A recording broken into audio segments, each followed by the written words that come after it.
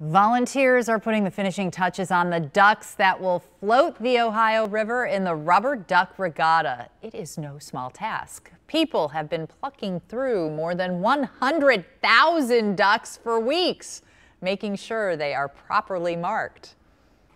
Which means they take out the numbered sticker from the previous regatta and they got to tag and add a sticker, numbered sticker for this regatta. The ducks drop this Sunday, a Labor Day weekend tradition. There you see it. It's unmistakable. But the event is so much more than the spectacle of it all. All proceeds benefit the Freestore Foodbank. Joining me now is Kurt Rubber, the CEO and president of the Freestore Foodbank, and Matt Resetarits is also here. He is a food bank employee who used to be food insecure, and we want to thank you both for joining us. Great to be with you. And Matt, I'd like to put the first question to you. Okay. What was it like when you were food insecure, when you didn't know where the next meal was coming from necessarily, but you knew that the community cared enough to do something like this?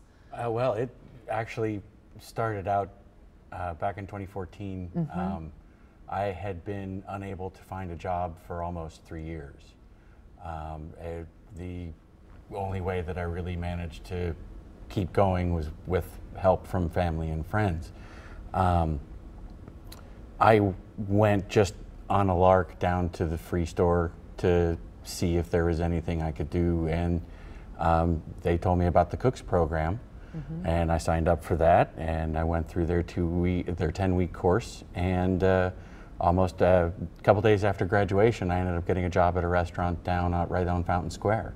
Mm. So, I mean, they really made a big difference in my life. So it's about more than a meal.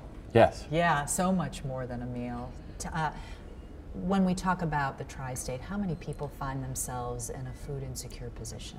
Well, we just got through the summer months. Yeah. Kids are back in school. 8 out of 10 kids in our community are dealing with food insecurity because they're on the free lunch program. Mm-hmm. 1 out of 5 kids in the 20 county service area of the Freestore Foodbank don't know where their next meal is coming from. That's about 85,000 kids. So imagine filling up Great American Ballpark twice.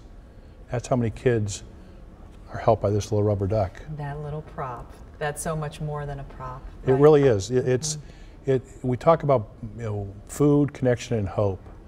And as Matt shared, we are utilizing a little yellow duck to raise awareness. Now, people get it during the holiday season. They understand food, holidays, it goes together. But hunger's with us 24/7, 365. It certainly is. We have about 30 seconds left. When we talk about the money raised from the regatta, where does it go, and how can you be part of this? It all stays right here in this community. Okay. 94% out of all the resources that the Freestore Foodbank brings in goes directly to client services. Mm-hmm. Folks can get ducks at rubberduckregatta.org. They can call 513-929-DUCK. They can go to any Kemba credit union or any Kroger store and tear off a coupon and buy a duck that way. The easiest way right now is to go online at rubberduckregatta.org because it's $5, but it provides 15 meals. $5, 15 meals. Yes. That's amazing. All right. Gentlemen, thanks for sharing. Great to be with you. Thank you. And it's all this weekend. Thanks for having us. Buy a duck, us. feed a child. All right. And we have more information right now. Again, the duck drop happens Sunday at 3 o'clock in the afternoon at the Purple People Bridge. You still have time to buy some ducks.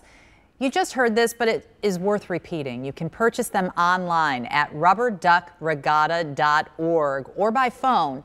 Also, the ducks will be at Kemba credit unions until Friday and Kroger stores until Sunday at midnight.